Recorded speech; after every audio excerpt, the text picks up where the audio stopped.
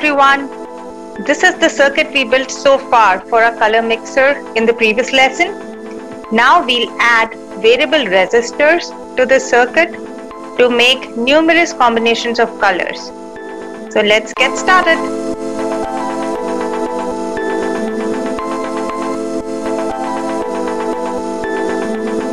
So first, make sure you disconnect your battery from your circuit.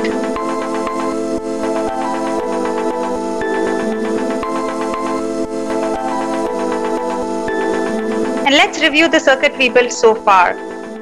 So on your breadboard, you should already have the RGB LED on sockets 12B to 15B, such that the longest pin of the RGB LED, that's the common negative pin, is on 13B. So make sure this is the longest pin of your RGB LED.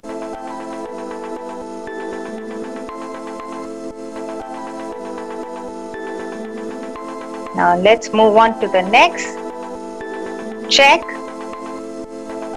The next thing, there should already be a jumper wire which connects the negative pin of your LED to the minus rail. So you should have a jumper wire from socket 13A, that is row 13, column A, to negative rail as shown. So check your breadboard and make sure you have these components on the right sockets on your breadboard. Let's move on to the next check. So there should be 3 resistors on your breadboard. A 220 ohms resistor is connected to row number 12, that's the red pin. And then a 100 ohms resistor should be on row number 14, 14C. That's the green pin. And you should have another 100 ohms resistor on row number 15. So make sure you have these 3 resistors on board. And we'll start with adding more components to the circuit now. So this is the circuit we'll build. We'll add 3 variable resistors to our circuit. So we'll have one variable resistor connected to the red pin, and then we'll have the second resistor connected to the green LED pin, and we'll have the third resistor connected to the blue LED pin. So let's get started.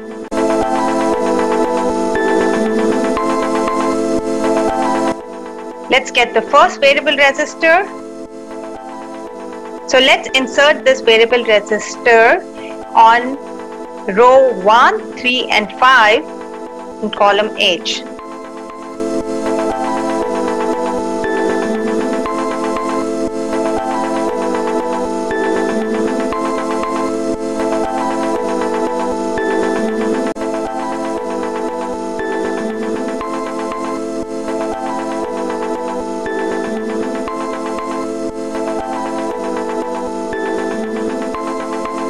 And now we'll connect the 220 ohms resistor from the red LED pin to the center pin of the variable resistor.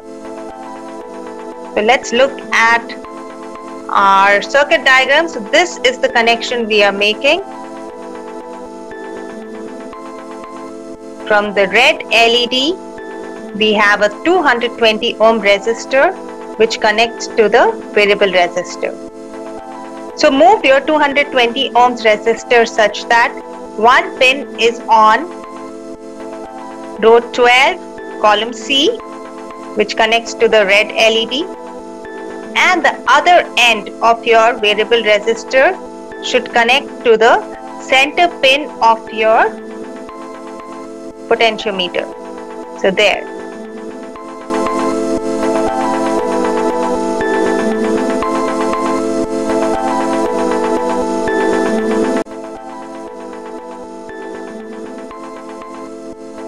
So the second pin should go on row 3, column F.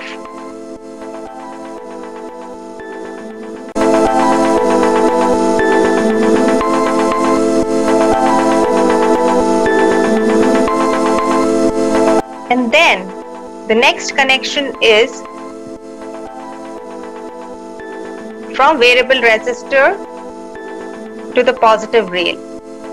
So look here in the circuit diagram, the other end of the variable resistor is connected to the positive of the battery. So we'll use plus rail for connections to the positive of the battery. So we'll connect the first pin of the variable resistor to the plus rail. So you need a jumper wire from row 1, column J to plus rail.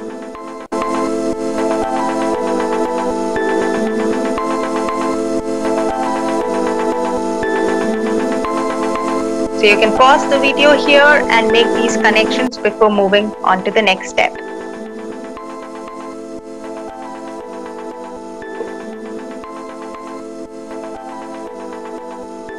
Now let's add the other two variable resistors to our circuit.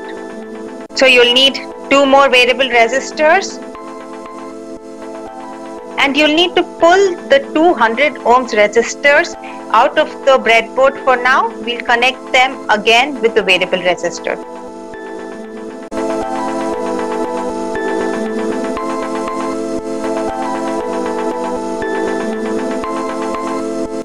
So let's connect the second variable resistor. This will go on row 13, 15 and 17, column H.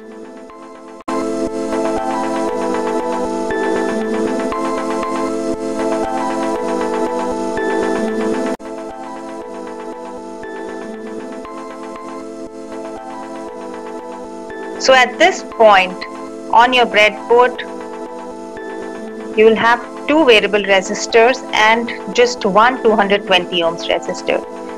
Make sure you have removed the other two resistors from your breadboard. And then we'll add the third variable resistor to our circuit.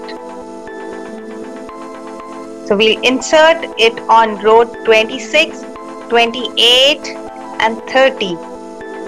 Again on the same column as the other two variable resistors, so it'll go on column H.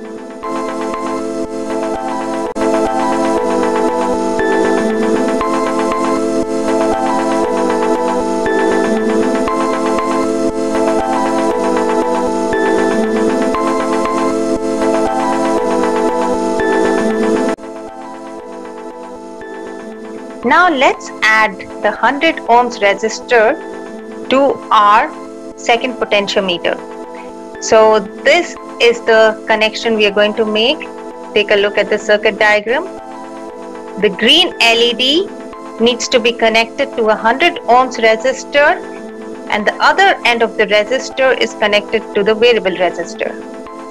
So let's go ahead and make this connection. So get your 100 ohms resistor and insert one end of your 100 ohms resistor on row 14, column C. So it connects to the green LED pin, and insert the other end of your 100 ohms resistor on row 15, column F, to connect to the center pin of your variable resistor. Make this connection before moving on to the next step.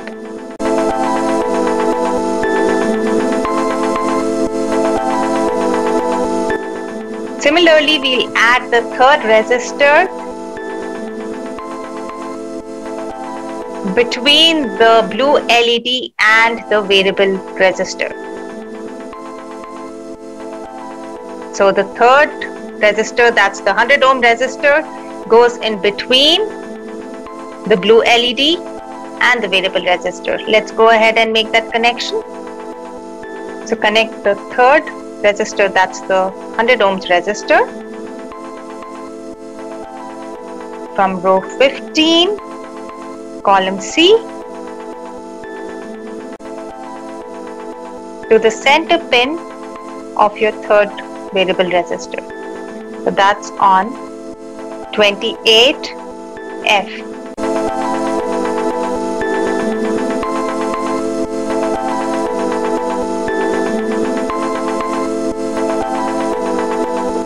Now we'll make the connection between the second potentiometer and the plus rail. Now take a look at the circuit diagram once again. So the other end of your potentiometer is connected to the plus rail. So one end of all the potentiometers are connected to the plus of the battery. So we'll connect the first pin of our second potentiometer to the plus rail. Our first pin is on row 13. So let's insert a jumper wire from 13J to plus rail.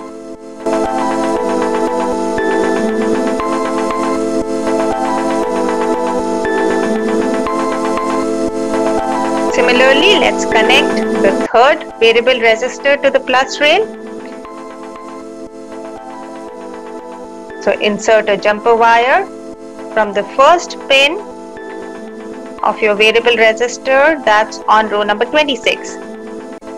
So 26J. So insert a jumper wire from 26J to plus rail.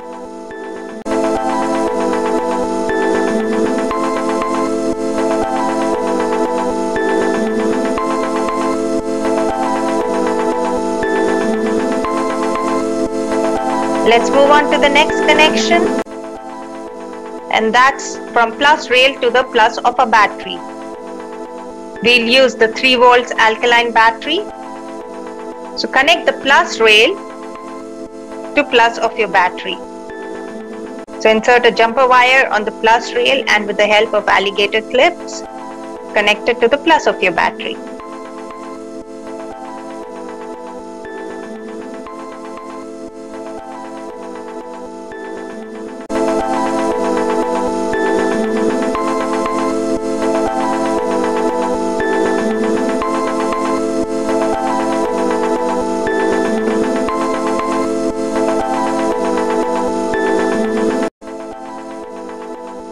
And then we'll connect the common negative pin of our RGB LED to the minus of the battery. So the minus pin of our RGB LED is connected to the minus rail here. So let's connect a jumper wire.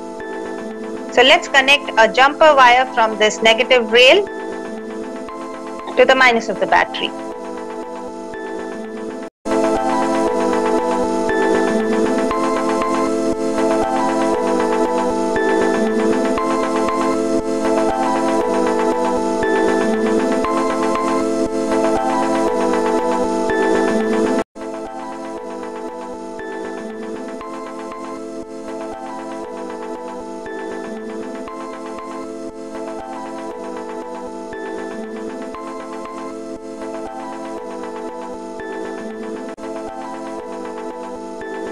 And there, we are all done with the circuit here. Now let's test it. So a few things to take care of in this circuit. Make sure the wires of your resistors do not touch each other or any of the pins of the LED. That'll cause a short circuit.